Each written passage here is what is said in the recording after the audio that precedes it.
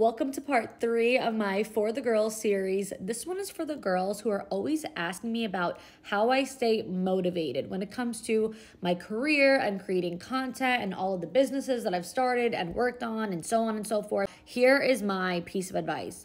Motivation is worthless. You don't need motivation. What you need is discipline. And when you care about your goals, you will be disciplined. If you care enough about that desired result, the outcome that you're looking for, you're not going to need motivation because you're going to show up for your goals, rain or shine. What happens when you need motivation is that you take off when you don't feel great. You say, I'll wait till tomorrow. And then if you're not in the right headspace the next day, you say, I'll wait till the next day. And then you just keep putting things off until you finally feel motivated or until you finally feel better. But when you're disciplined, you'll say, I might not feel like doing it right now, but my goals mean that much to me that I'm going to show up for it anyway. I've had girls tell me and ask me, I really want to be a successful content creator. So what are your tips on posting every day? How do I come up with content to post every day? Or how do I not forget to post every day? If your goals actually mean something to you, you won't be able to forget about them. If you actually care that much about being a successful content creator, if you actually have a follower account that you want to reach on TikTok,